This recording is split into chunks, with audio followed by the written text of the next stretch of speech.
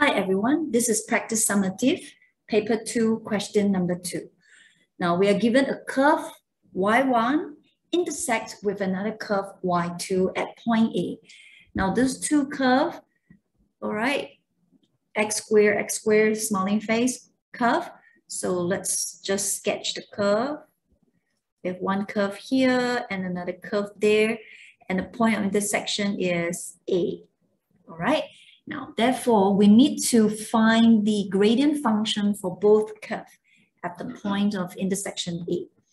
Therefore, for y1, okay, for y1, the gradient function, so mt will equals to dy1 by dx.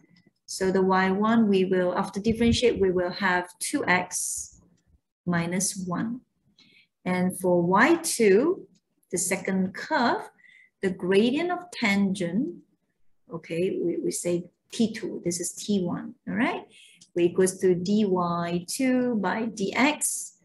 So we will have 2x minus 31 over 5. So we found the gradient function for both curves at the intersection point A, right?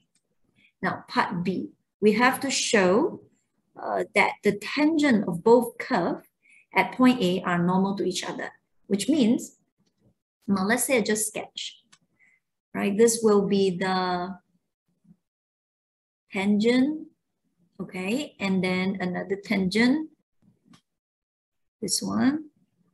So we need to prove that these two tangents, they are normal to each other. That means making 90 degrees to each other, or in other words, they are perpendicular to each other. So when we identify the keyword to be perpendicular, immediately we link with the nature of their gradient. That means m, the first tangent times with the second tangent should give us -1. But we do not have the exact value of the gradient of tangent at point A because we do not know the x coordinates for A. So with that, we have to find the x coordinates, because without the x coordinates, we can't get the exact gradient at point A. This is just the gradient function. It is applicable to all the points along the graph. So we have to give a specific x. So we have to find the point of intersection A. So y1, so at point A, y1 equals to y2. So we shall take x squared minus x minus 5 equals to x squared minus 31 over 5x plus 53 over 5. So both x squared and x squared, we can minus each other. And after that, bring this over here, the number go to the other side. So we have 31 over 5x minus x equals to 53 over 5 plus 5.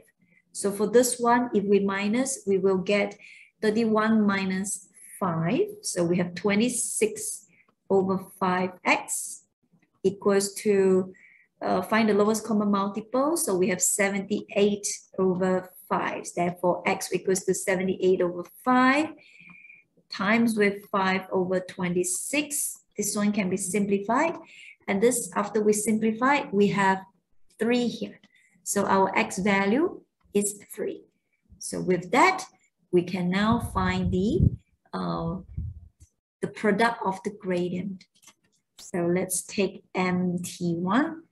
Okay, therefore, so let's take 2x minus 1, the x value we just found to be 3, and then multiply with 2x minus 31 over 5. And let's see what do we have here. So we have 6 minus 1 times with 6 minus 31 over 5. So we have 5 here times with 30 minus 31 over 5. Simplify the 5, we got -1. Okay, so now we have to write our answer. Okay, since the gradient of tangent from the first curve times with the gradient of tangent from the second curve is equivalent to -1, therefore we can say that y1, so we have, and therefore we can say that the tangents are normal to each other. Okay, normal to each other. That means they make 90 degrees among themselves. Okay, that's it for question number 2.